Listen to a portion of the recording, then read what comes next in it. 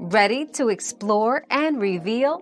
Dive into today's question and uncover the answers together. Yes, gum disease is very serious and should not be taken lightly.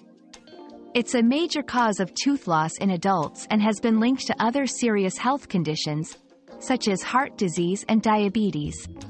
Early detection and treatment are crucial. Regular dental checkups, good oral hygiene practices like brushing twice a day and flossing daily, and quitting smoking can significantly reduce your risk.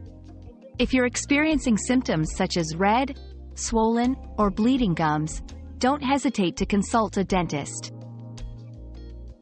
Your daily dose of discovery ends here, but the journey of learning never stops. Subscribe and join us again for more answers tomorrow.